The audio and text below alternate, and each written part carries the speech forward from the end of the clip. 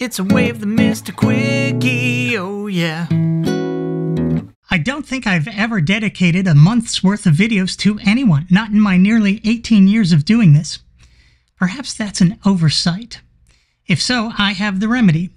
I'm dedicating this month's videos to my old synchronized swimming partner, Alex O'Connor, who used to go by the moniker The Comic Skeptic.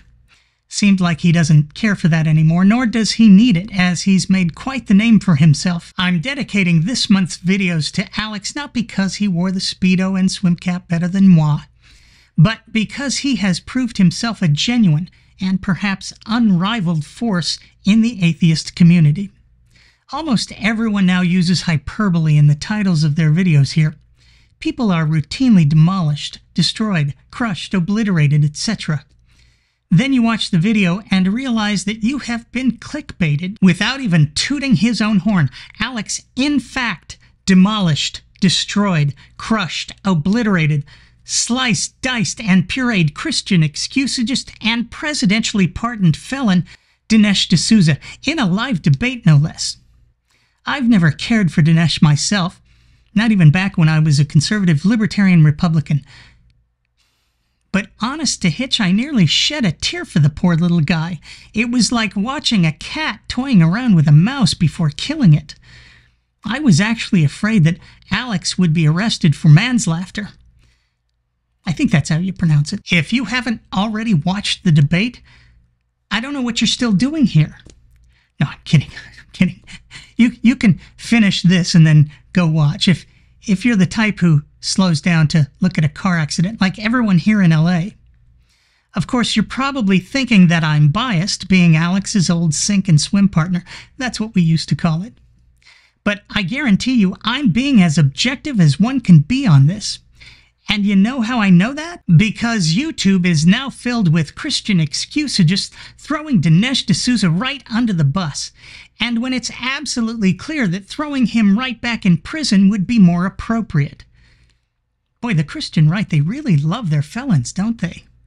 This is another reason I could never convert. Plus, I've never shot a puppy in the face. Now, the reason I'm dedicating this month's videos to Alex is because while watching him John Wick Dinesh D'Souza into a theological body bag, I noticed his technique and have done my best to emulate it here in my upcoming videos. Sometimes gently, sometimes... No, I'm kidding. There's no way to do what Alex did gently. Meekness and oblivion just don't go hand in hand. What Alex did was continually remind people that the tribal war god of Abraham... Listen to what you just said. The God that you believe in is acting like a tribal war god.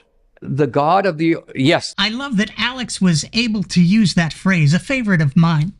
What Alex did was continually remind people that the tribal war god of Abraham is a truly monstrous douchebag / ignoramus. And without ever using those words, he simply quoted scripture over and over again. I applaud this technique and use it myself. The thing to remember when debating Christians is that they should always be on the defensive. Theists make all kinds of extraordinary...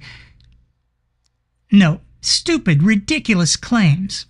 And you have to keep the stupid and ridiculous front and center. Which is exactly what Alex did. Slavery, genocide, basic morality and human decency, cosmology, etc. So if I sound a little extra redundant this month, like I'm repeating myself or saying the same thing over and over again, perhaps every month, now you know why.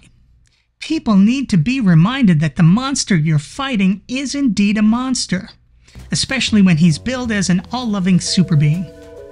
This is probably the most important thing I learned from Alex back when we were rehearsing our synchronized swimming routines.